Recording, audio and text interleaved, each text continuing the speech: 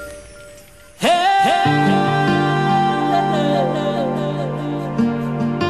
planet's diverse beauty offers a vast well of creative inspiration to us all. Surrounded by her muses at the Two Oceans Aquarium, poet Tanya van Graan recently released her collection of poems called Hyphen.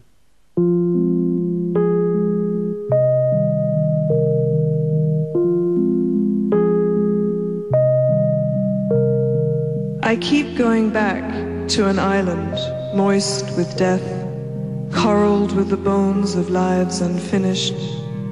The moon is big there and moves the waters with an ardent magnetism.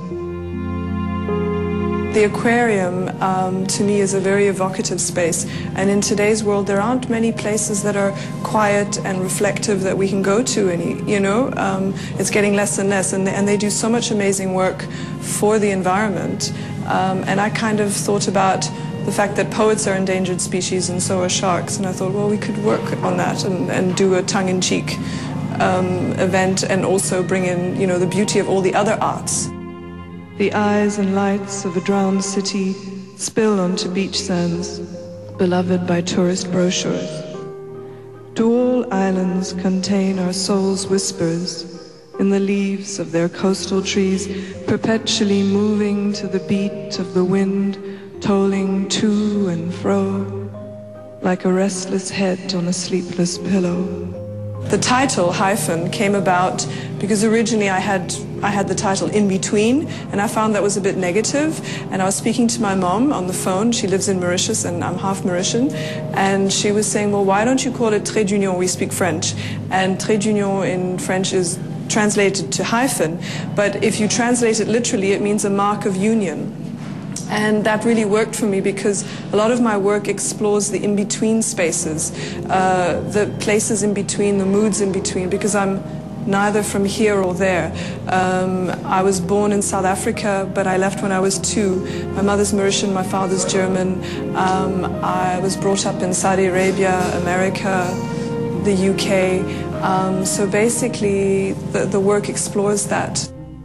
Or is it just this land of lotus eaters that wraps its lagoon around my feet, asks me to eat in wonder and never wake up?